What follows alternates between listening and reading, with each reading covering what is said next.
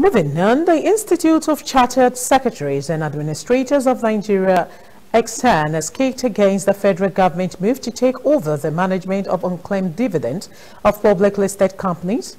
The group noted that the move would impact negatively on the capital market and also discourage investors. President and Chairman Icsan Bode Ayeku, who made the remarks, urged the government to respect the right of shareholders as stated in the Nigerian Code of Corporate Governance, NCCG 2018. Correspondent Abiola Ismail was at the Institute 44th Annual Conference in Lagos and completes the report. It was a convergence of stakeholders on Lagos for the 44th Annual Conference of the Institute of Chartered Secretaries and Administrators of Nigeria, Icsan, where issues concerning entrenchment of good corporate governance at both the public and private sector were examined. Expressing concern on the Finance Bill 2021, the Icsan President Bode Ayeku noted that Section 39 of the bill, which stated that all unclaimed dividend of more than 12 years shall lapse into government revenue and shall be transferred from the trust fund to the Federation account as Federation revenue, was an infringement of the constitutional right to properties of the stakeholders. Why is the government trying to take over this dividend? Taking over the dividend in the sense that, and they are now saying that the dividend will now become the revenue of the government. That is against the provision of the Constitution of the Federal Republic of Nigeria. Section 44 says that every individual has a right to property. Dividend is a property of the shareholder. So it is wrong for the government now to expropriate the property of individual. What the government should do is to assist individuals to get what belongs to them.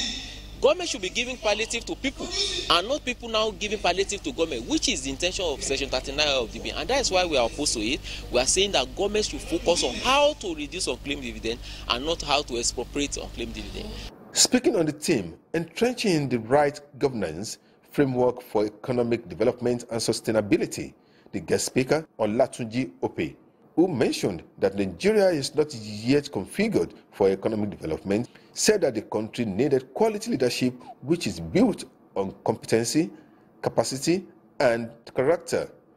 Until we begin to action those thoughts into engaging with each other, into speaking with each other, into resuscitating those cultural values that we were raised with, that those cultural values that we share, that we have in common, things will stay the way they are. And we need to be, it's something that we need to start right now. On his part, the chairman organizing committee and the vice president of the institute, Taiwo Owolakade, said the body of governance professionals has put in place a monitoring mechanism that will continuously assess the level of compliance on the recommendations of stakeholders at the conference. We all know that our environment is a growing environment, and corporate governance is still at a very infancy stage. And that's what an institute like ours try to bring this issue to the fore. Because for the system to work well, we need to ensure that the structures, the corporate governance structures are embedded in the system, that when people get to know it, they embed it in the running of the system, and then they try to implement it towards generating positive progresses for the system. 3 papers were presented at this year's conference. They are the new normal, emerging trend in corporate governance and its implications on business continuity, digitalization and cybersecurity, impact on business, and the revised Companies and Allied Matters Act, CAMA 2020, opportunities for company secretaries. Just as you have access to online facility,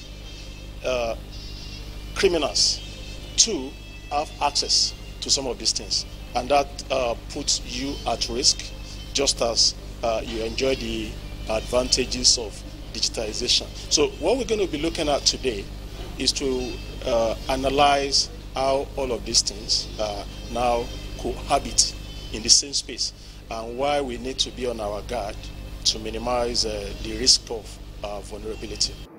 The high point of the 44th Annual Conference of Icsan was the presentation of Honorary Fellowship Award on 2 distinguished Nigerians of former Nigerian envoys to United Kingdom, Christopher Kolade and the Chief Executive Officer of Nigerian Stock Exchange, Oscar Oyema. There were presentations of various categories of awards and induction of distinguished fellows. Abiola Ismail, MITV News.